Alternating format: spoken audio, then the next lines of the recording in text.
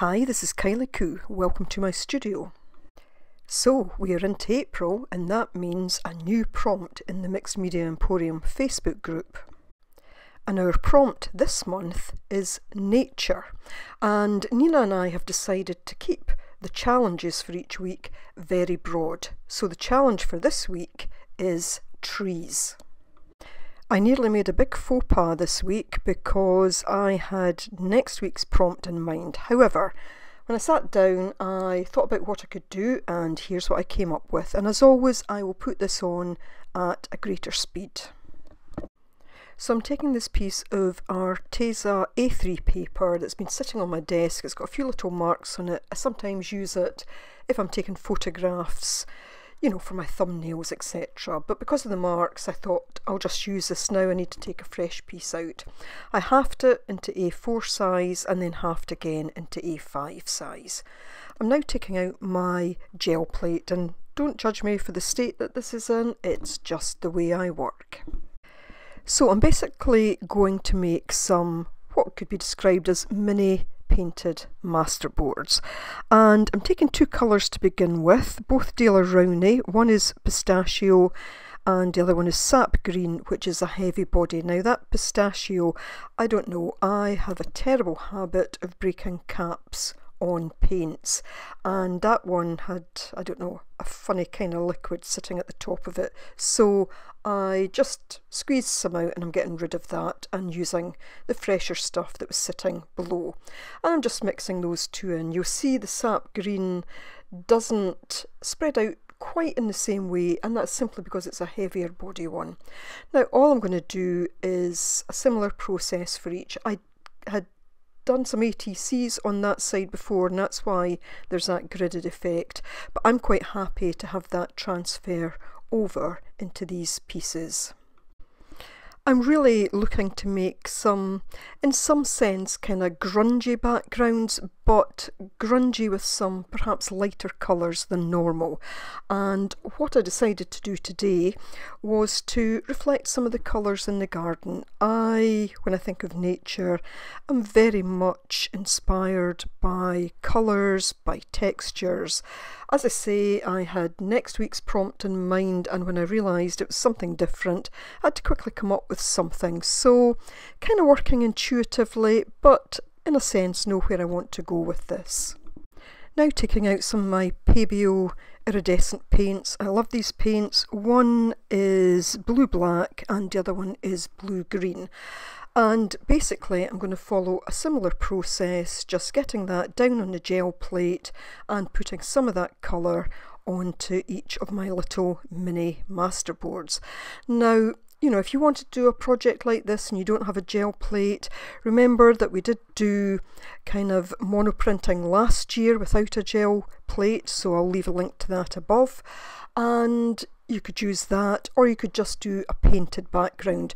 This was just a quick way of me getting some colour down onto the pages, and you know, the gel plate does allow that kind of blending and mixing of colours pretty quickly and getting the kind of effect that I wanted today. Now, as I said earlier, the prompt and challenge for the week in terms of trees is very open, so you do whatever you feel you would like to do in relation to it.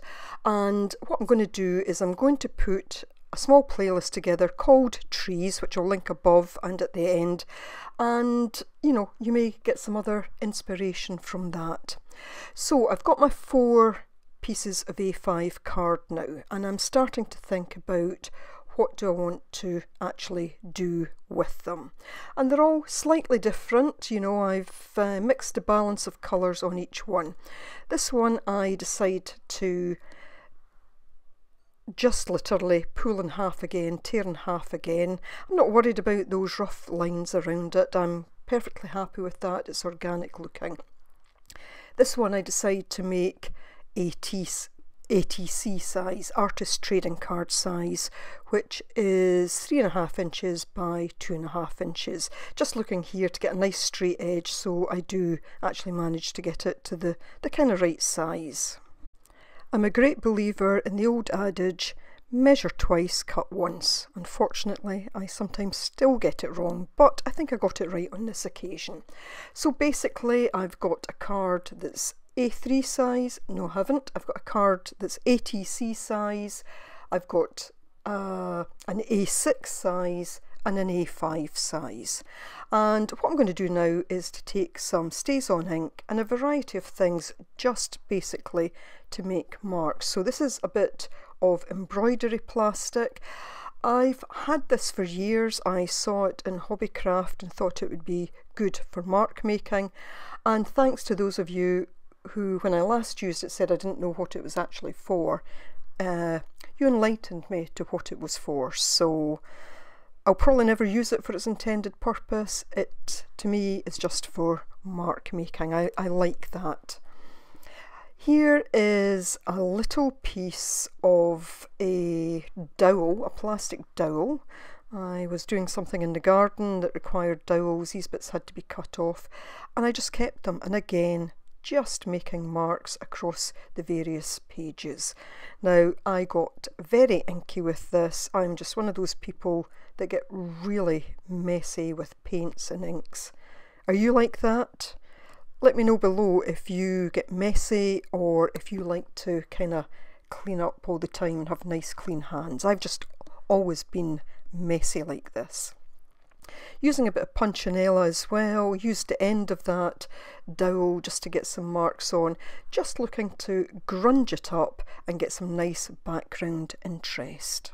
Going to use two more Pebeo paints now. This one is also iridescent and it is green yellow, and then I'll use the Pebeo Oriental Violet, which is a transparent, and I'm just literally getting little bits and pieces of this down onto my pieces of mixed media paper. I'll try and leave a link below to all the makes and colours that I've used, and links to some of the items. Mopping up with old dictionary pages there, so not losing any colour. I like to use it all. If you're not a member of the Mixed Media Emporium Facebook group, then I'll leave a link below in case you're interested in joining. It is a prompt related group, so we only allow posts related to the prompts, and there are some questions that you need to answer to join. If you don't answer them, you're automatically declined. So moving on, now having a think about what I can actually put onto these pieces, and this is a tree stamp from Hobbycraft.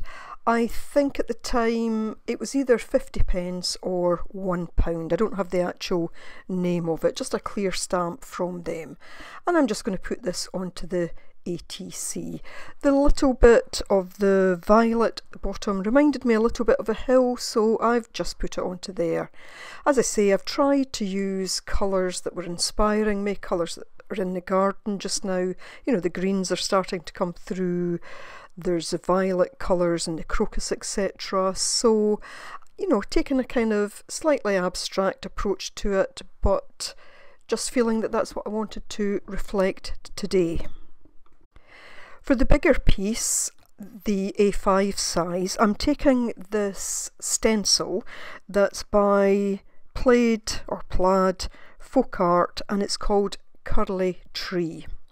And I just thought this was of a nice size that would go nicely with this background.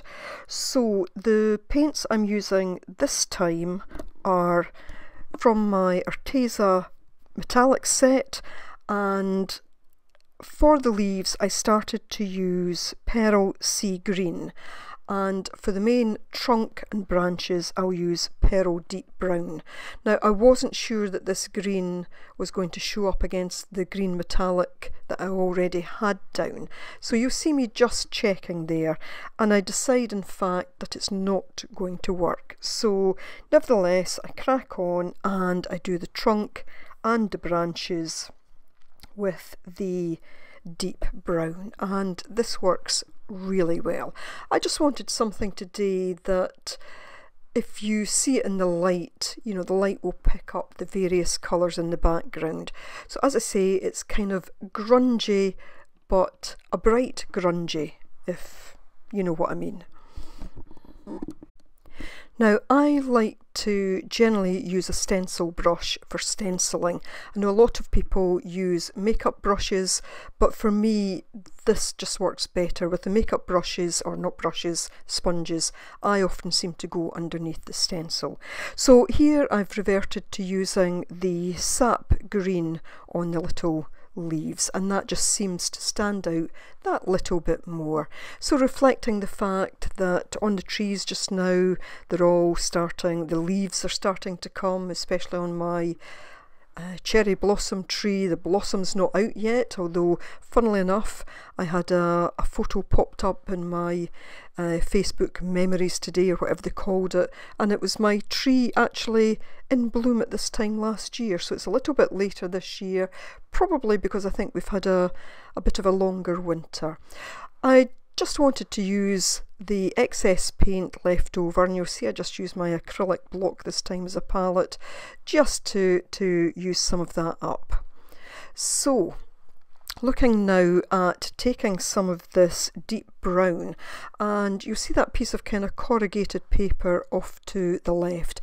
That came out of either a packet of biscuits, or cookies as you might call them, or perhaps it was from chocolates or something. I was going to stamp that down onto this card to get a kind of tree effect, but when I saw what was left on the gel plate, I decided to put the piece of paper right down onto the gel plate. So this is a very abstract piece of kind of looking at really looking at eye level into a wood where you mainly see the tree trunks, and I have a wood like that quite near me, and it's quite thick and you get a bit of light through it, but it's quite dark in there. That little ATC, I'd added some of the sap green to the top, didn't like it, but instead decided to start to add it to the tree itself, so it looks like the tree actually has lots of leaves on it, green leaves on it. So now I'm taking a Derwent Graphik in Sepia, it's a 0.5 size, and I just want to start to draw in some of these lines, just to almost kind of bring out the fact that these are tree trunks. Now it's not quite as dark as I would have liked it, so I do then take out a Derwent Graphik black, but it's a 0.3 that I use this time, and I think that just helps to define those tree trunks a little bit better. They're not really like the tree trunks that I see, these are much thinner, these would perhaps be more like poplar trees, but you know, it's an abstract, and this was just something that reminded me of all those tree trunks and looking through that wood. As I was doing this, I was reminded of the John Muir quote, "The clearest way into the universe is through a forest wilderness," and I'm really inspired by John Muir. I'll leave a link to a video that I did last year, which was a little concertina artist book using magazine images and using a quote from John Muir. So just adding little bits of detail here. Some of the background mark making reminded me of some of the marks we see on trees. Here I'm just going to put in a little bit of a shadow effect, grounding the tree, just putting a line there a couple of times just to show that it's on solid ground rather than floating in the air, and just a little bit of a shadow effect just to help define it that little bit more.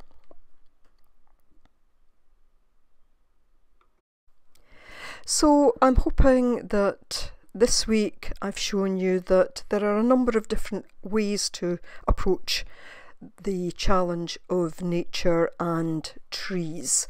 You know, I've used a stamp, I've used a stencil, and I've used a bit of recycled packaging really. I'd like to do something more with that one of the recycled packaging, but to be honest I'm just not quite sure yet where I want to take it to. But I'm finishing all three off at this point just by taking my black Stazon ink and just going around the edges. To me that just helps again define the entire piece and just to set it off. So I may come back at some point and do a bit more to these, or I may just leave them as is. I did at one point consider doing some white splatters, and that would have fitted in a sense with the fact that today here we had a very heavy frost, and I thought it might look a bit like that, but it might look a bit too much like snow. So I basically decided to leave them all as is at the moment. But the thing about art is you can kind of go back at any time and add to it. These would be good to even do in a journal or to add into a journal. For the time being, I will just keep them as little standalone pieces. I like my little blackbird as I'm seeing it sitting there, and again at this time of year for me in the garden there's lots of birds going around, lots of blackbirds, and I love sitting watching them in the trees. So nice, simple in a sense, ATC there, but for me I think it's quite effective. As always, I'll leave a link to Nina's video before, and as always I'll say please stay safe, take care, and I hope to see you again next time. Bye for now.